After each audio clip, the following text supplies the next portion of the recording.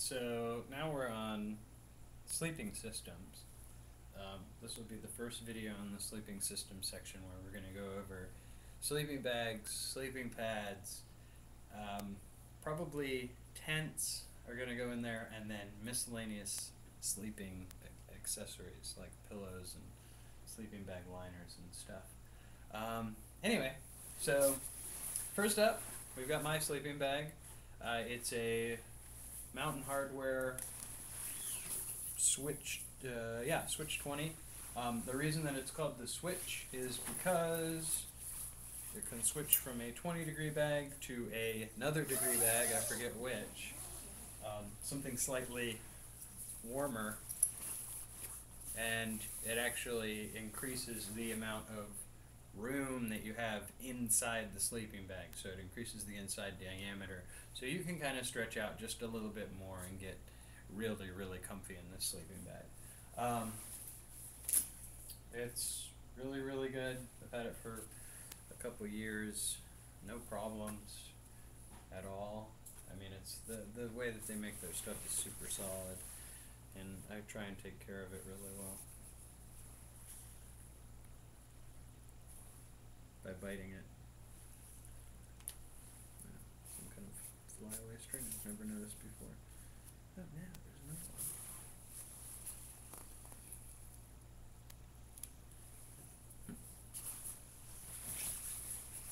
But anyway, I mean, that thing kind of cool. Zips open and closed, and you know, obviously you can. It's got these big, heavy zippers on the other side. It's got. I'll just open it up for you for a second because it's pretty cool on the inside.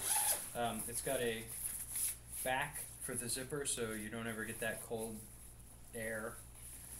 And then over here, well, just a little pocket. You know, you can put your phone in or your headlamp when you're going to sleep, so you always know where it is.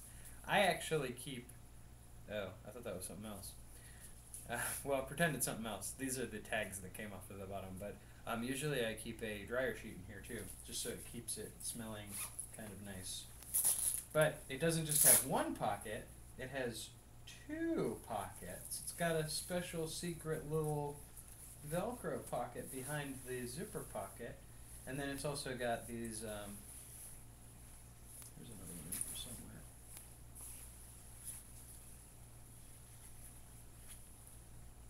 These little tags for, or loops, are actually for a liner.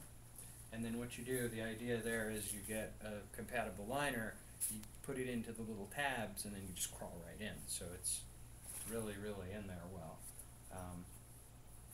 But, I mean, it's comfortable without a liner. I've slept in it without a liner a couple times. But really comfy. Really warm when it's cold.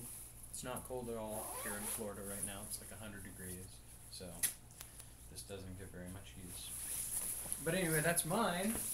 And then my wife's is also a Mountain Hardwear Switch, but hers is a 35, so it's not quite as cold. Hers has a nice, hers is a couple years newer than mine, so it's a little bit newer model. Nice little blue on the inside, which is kind of neat. And it's the women's, so it's cut a little bit different. And also, it's a left-facing bag, so she can zip hers next to mine, and we can zip them together and cuddle, or actually really be very, very warm, even when it's super, super cold out, because you have two hot bodies in a sleeping bag, so you get double the warmth. And that's a really great way to stay warm. And that's all I'm going to say about that. But again, I mean, the same feature set, I didn't show this on the other one, but it's actually got a little drawstring, which you can get to, I believe, from the inside as well. Maybe you can't. It's not hard to get to from the outside, though.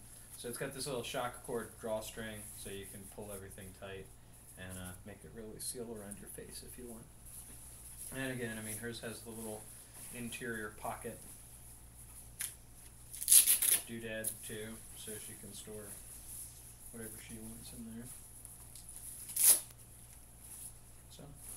very, very nice sleeping bags. A little expensive, but totally worth it. There's something on hers. Like a booger. Anyway, those are our sleeping bags.